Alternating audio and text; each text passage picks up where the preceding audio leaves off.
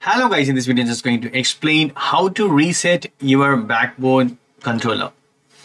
So for example, if you want to reset, right, you need to go to settings, go to this menu, you need to press this menu button, and here you can see this settings.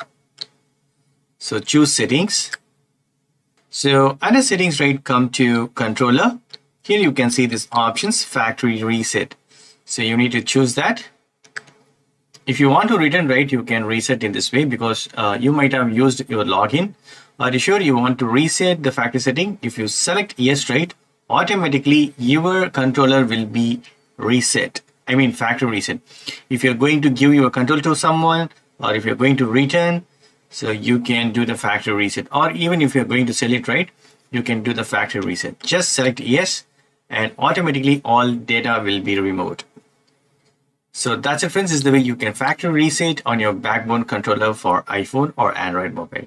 So that's it. Hope this video is very much helpful. Thank you so much for watching. Please put comments and feedback from video forms. Thank you. Bye and take care.